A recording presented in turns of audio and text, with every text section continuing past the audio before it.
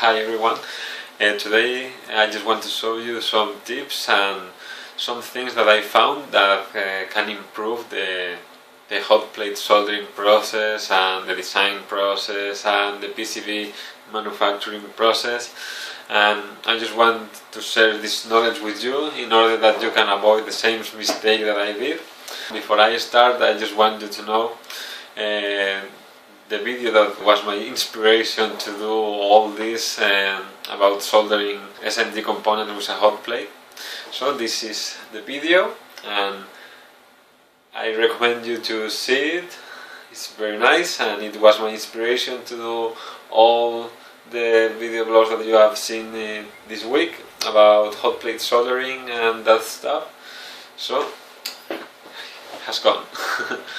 First of all, I'm going to explain the tips by stages.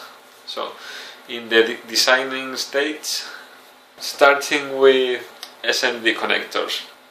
When you are designing your PCB, I recommend you to use pin headers, but not the ones like these ones that you have to drill a hole and put them in the hole.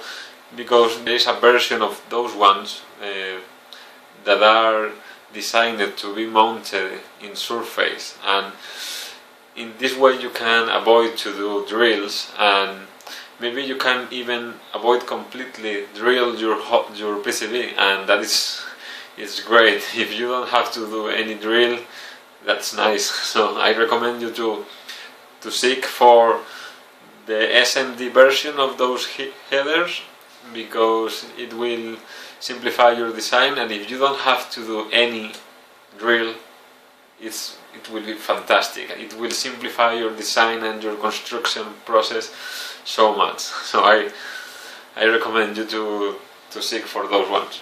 Now in the PCB development stage, I recommend you not to use sodium hydroxide as a developer, because it seems like the ambient temperatures affects so much the behavior of this homemade developer, and the quality that you get with this developer is not very good. So I recommend you to buy a commercial developer, because they are cheap and they will give you an awesome result in comparison with the developer that you can do in your home. Because I did some tests and some experiments, and you get so much better quality with this commercial developer than with the one that you can do in your home. So I recommend you to seek for a commercial developer. Your PCB will be better, so much better, and that is what I want to say you. Now with the photosensitive film, this is the PCB after the development process, and you cannot see the copper over the PCB, because over the copper is a film, the photosensitive film that has not been developed. And I recommend you to left the board, as you can see, because these films prevents the solder paste to flow over other areas of the board that you don't want. It also prevents corrosion and all that stuff to get onto your board. So I recommend you to left your board this way. And I did an experiment soldering a board without that photosensitive film. I removed it with alcohol, and it worked as with the photosensitive film, but I recommend you to left that over your PCB, because it protects your PCB against the oxygen and oxidation and all that stuff, and it also looks very cool. Okay, now with the solder paste. How much solder paste do you have to put in your paths? Okay, that comes with experience, but in this case I think it's a little better to put a little bit more than the necessary than putting a little bit little than necessary, because if you put two solder paste, you can fix it with the soldering braid and you won't have any problem with that.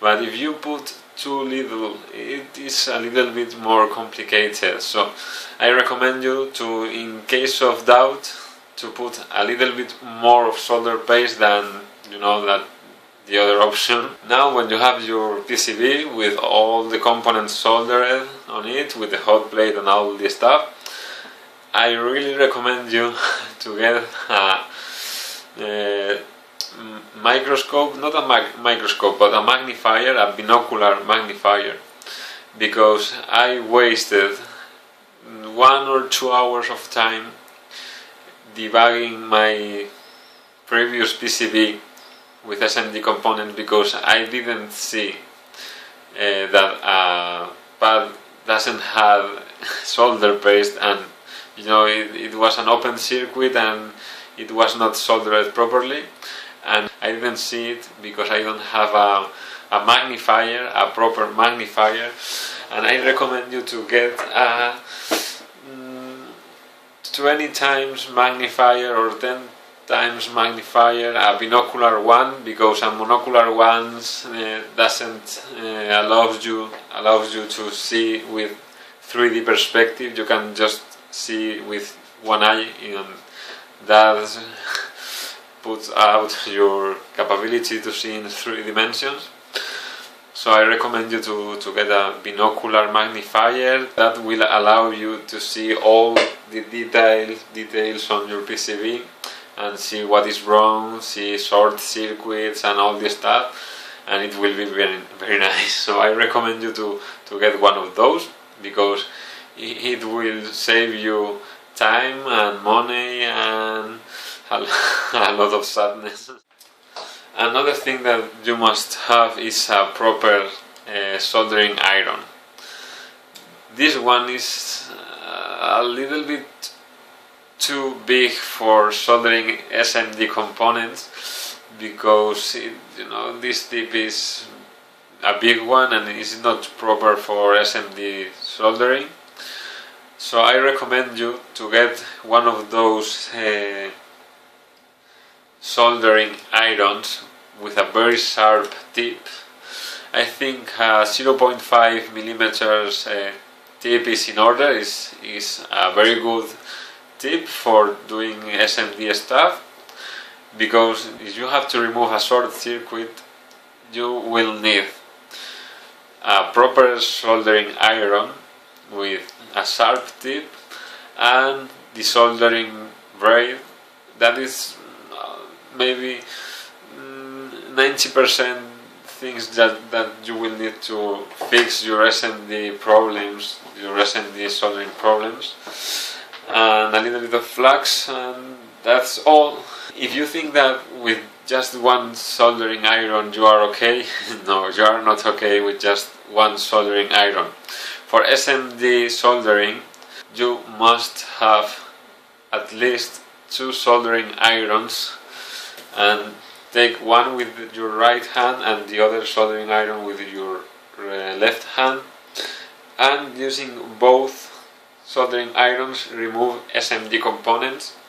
Of course you can buy a desoldering tweezer for that purpose, but they are a little bit expensive, and usually they are designed to be used with a soldering station, so it's a little bit difficult about that. So, and I really recommend you to build the soldering braid, because it's the better way to remove short circuits in your SMD components, especially in the integrated circuit. It's very common to have a short circuit in the pins of an integrated circuit, so it will help a lot. I will do more SMD soldering and SMD desoldering videos, and more videos using the hot plate, soldering different packets, and you know, TQFN and all that stuff.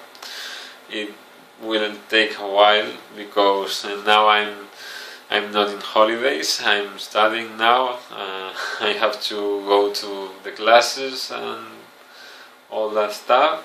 So it will take a little bit of time. So thank you very much for watching, and I hope these tips will help you. Don't do the same mistakes that I did, and that is all for now. So thank you very much for watching. See ya.